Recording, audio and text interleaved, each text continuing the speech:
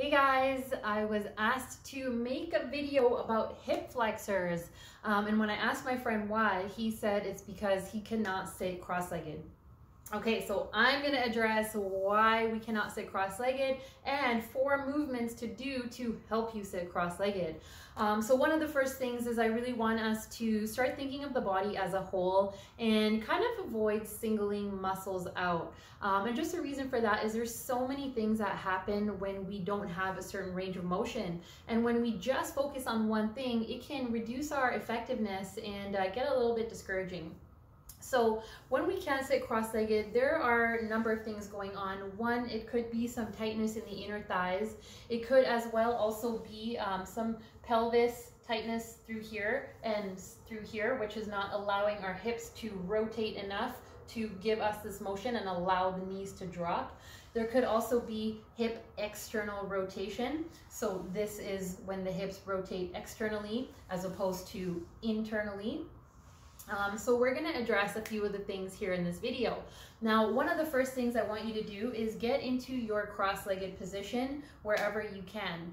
Now, from here, you're going to meet the body where it's at, because that's when the body feels safe and it can open. So we're not going to try to push anything down because the body won't respond to that. It perceives danger and the stretch receptors will pull even tighter. So if you're about here, you're going to take something and you're going to help support your body to hold this position. You can do one at a time, so you're just going to stay here, hands behind so your whole body can relax and this leg can open up a little bit more. If you're here for long enough and you notice you have more space, everything opened up a little bit, you can move your prop a little bit farther apart to let this knee open and drop a little bit more. If you want to do both, you can grab 2 supports for under your knees and you can lay all the way back into a butterfly position. You're welcome to lay in that position for 5, 10, 15 minutes as long as you're consciously releasing the tension using your breath. Another movement you want to do is likely if you're not sitting cross-legged, the inner thigh muscles are not moving through their whole range of motion. So you could benefit by releasing them just a little bit. So how you do that is you can put your roller on the inner thigh and you release the inner thigh muscles. All right, so you lay here, you find a trigger point and then you move, you find another one. And you can use your breath here, consciously releasing the tension that's there. What we don't want to do is we don't want to be grinding in the inner thigh muscles. Again, the body just perceives danger and the muscles tighten up even more and it's not effective. Now, another muscle that gets short and doesn't move through its full range of motion is the glute family. So if this is your max range of motion, chances are your glutes are not getting stretched as much as they can be. So again, we can benefit by a little bit of release initially. And I like to use the roller also for awareness. So we know what areas are tight. So you're just gonna lean over. And again, you would do this on both sides if this is an issue on both sides, which likely it is. And you would find some spots, figure out if you need to turn more to the side, or if facing up feels like a little more tender, you can address all those areas. Now, we want to stretch the area as well. So what I recommend, elevated pigeon, getting the support for the knee and opening these muscles. I'm going to show you on this side so you can see. You're going to put that leg up onto your couch or your ottoman, whatever is there for you, and this will allow you to stretch these muscles.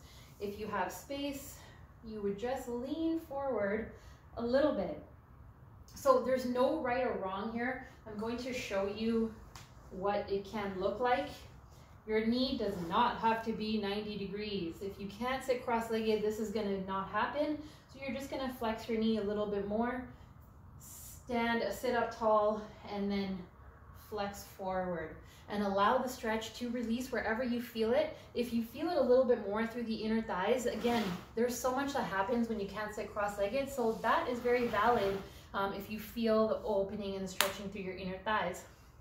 One of the last things you're going to do is you're going to create hip extension. So this is what's gonna address those hip flexors, because when we're sitting like this, there is no extension. We're very flexed in this area. So we're going to create some opening in through that area.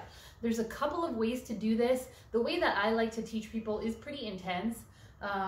So you can see how it goes. You can use a roller. If you feel like you're not sure if this is gonna work for you, you can use soft pillows and just stack up 3 or 4 pillows. You won't do any harm, and it'll actually be really restorative for even your digestive system and your diaphragm, which is our breathing muscle, because we're gonna open all these tissues up. So from here, again, I'm gonna use the roller. You can use pillows. You're gonna put this under your pelvis, and you're just going to open and relax. I'm gonna turn a little bit. Whew, and I'm gonna breathe. And I'm gonna feel the opening through the front here. If you ever need more, gently ensuring this part is really relaxed, you can create a little extra pull and pull your knee towards your chest. Anytime you're amplifying a stretch, just making sure that you can still connect to your breath so you know you haven't gone too far. So these are some suggestions. In my experience, they've worked really well. This is also the first round of how you would increase your ability to sit cross-legged. The second round of what you would do is you would build strength. So you would encourage your external rotation muscles to strengthen. So that will be like the clamshells where you put the bands around your knees and you open and close. So building the strength will allow your body to know that it has the strength to get into an external rotated position. If the body perceives weakness, it just will naturally tighten because it wants to protect us from going into any ranges of motion that we don't have the capability to control in. I hope that makes sense. With all of these positions, try to find the best position that works for you, because again, my body is so different than yours, and your nervous system is used to other movements than what my nervous system is used to. Thanks, and let me know if you have any questions.